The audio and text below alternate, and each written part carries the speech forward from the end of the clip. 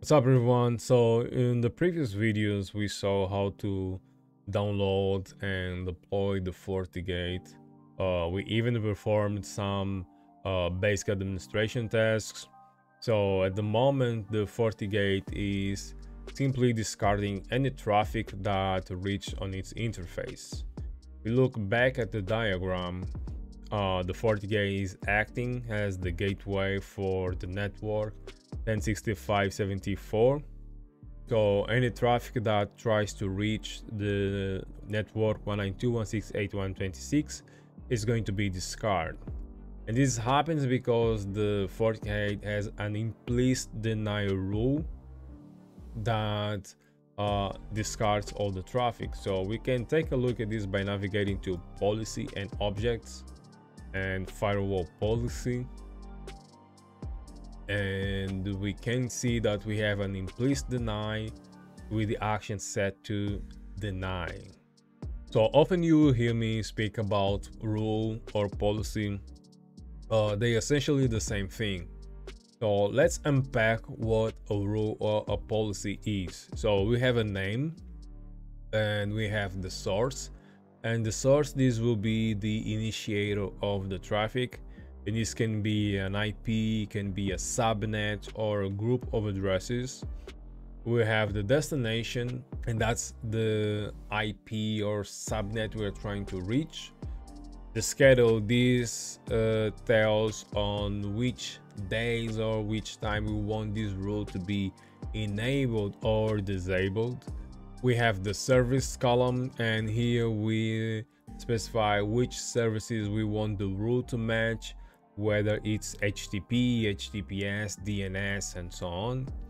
And we have the action that's either to accept or deny. We have the NAT, and that stands for Network Address Translation, and we're going to talk about NAT in a minute. And we have the security profiles, and they allow to inspect the traffic at a much deeper level, and we're going to talk about this in the future. And lastly, we can enable logs for monitoring purposes. So essentially those are the components of a rule or a firewall policy. So let's suppose that we want to allow our local network to access a web server on the internet. Okay, so let's create a new rule for that matter, and we're going to give it a name, and it's going to be a LAN to internet. The incoming interface will be our LAN interface. The outgoing interface will be port 2, and you can see that it's useful to use alias, as this makes easier to identify which interface we need to use. And the source will be our LAN subnet. So we don't have the LAN subnet yet, which means we'll have to create. So we'll create a new address, and the name is going to be something intuitive. In this case, I'm using N as the network, and this is the subnet, and this is going to be the mask. So we're going to select the type as subnet, and here will be the subnet address 1065.74.0, and the mask is going to be 255.255.255. And we're going to press OK to save this object, and we're going to select this new object. The destination we're going to set to all addresses, and the schedule to always. We want this enabled all the time. And the service, we're going to select HTTP and HTTPS. Now we're going to remove NAT for now, and we're going to save this rule. Okay, we see that we have a new rule that was added above the implicit deny rule, and this is the name we set, the source address, the destination, the schedule, the services, and the action. So the way to interpret this is that when traffic is sourced from an IP on this subnet destined to any other subnet, it will always be enabled, and we'll only match this policy for HTTP and HTTPS. And if either match these services, it is going to be accepted. The firewall policy inspection is performed from the top to bottom, which means that this rule will be inspected before the implicit denial rule. So we have to take this into consideration when we are creating new rules. So now let's try to access the web server, as we already have the rule allowing us to do it. So I'm going to open a new tab, and the IP should be 192.168.126.1, and it just updated. Okay, 126.1. Now it looks like we can't access yet the web server. Let's take a look at the diagram. So we are sitting at the network 1065.74, and we are allowing this traffic to be forwarded by the FortiGate. Now from the routing perspective, we know that if we try to reach a network that is outside of our scope, we're going to forward to the gateway, and the gateway will find a way to deliver to the destination.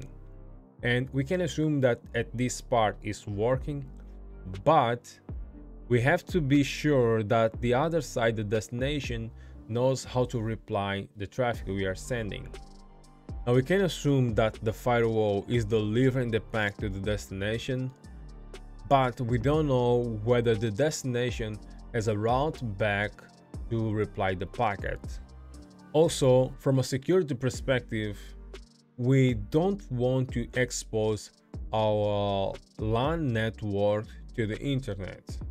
We want to hide it from all the internet. So to do that, we have to use NAT, Network Address Translation. And that's the reason why we disabled NAT in the first place, to understand that this is the problem and what NAT is trying to solve.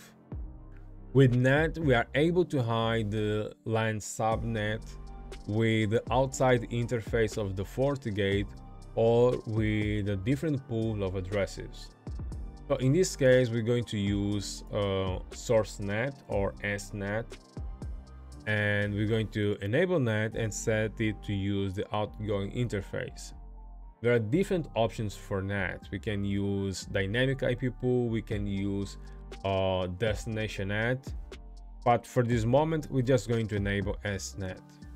So we're going to press OK, and we're going to try again to reach the web server. So I'm going to refresh the page, and we can see that now we are able to access the web server.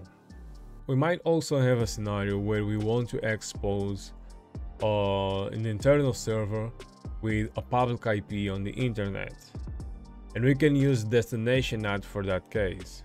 So let's see how we would do that. So first we will have to create a virtual IP, and we're going to create a new one, and we'll provide a name. So let's call it web server, and I'm going to change the color to red just to be easy to identify as an object on the internet. And we want to select the outside interface, port 2, that's where it should be coming from, and the external IP has to be or will be on the same range as the outside interface. So we're going to select 192.168.126.5, and it's going to map to the private IP 1065.74.201. That's for example, and we're going to save this. Now if we go back to our firewall policy, and we're going to add a new rule above the LAN to internet. So we're going to add an empty policy above. Let's add it, and let's name it internet to web server, and this should be sourced from port 2, testing to port 1, our LAN interface, and the source will be O, and the destination will be the virtual IP we just created, and the service let's select for HTTP only, and everything else we're going to leave as default, and we have to enable this policy. Okay,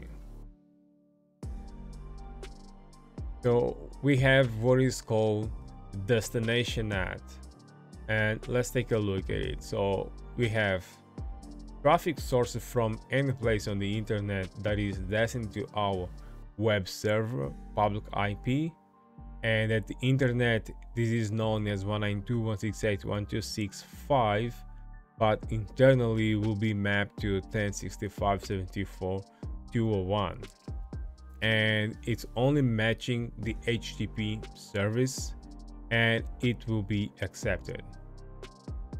So if we were to test this from the internet side, this would be allowed on the FortiGate. And another cool feature is that we can drag and drop the rules as we need. So we change the views by sequence. You'll see that the internet web server has a sequence number of policy ID number 2, but is being placed at the top. If we want, we can drag to be above the implicit deny rule. After this video, I hope you get an understanding on how to deploy firewall policies, how to order them, and in which situations to use NAT, such as source NAT or destination NAT. I hope you enjoyed this one, and I'll see you in the next video.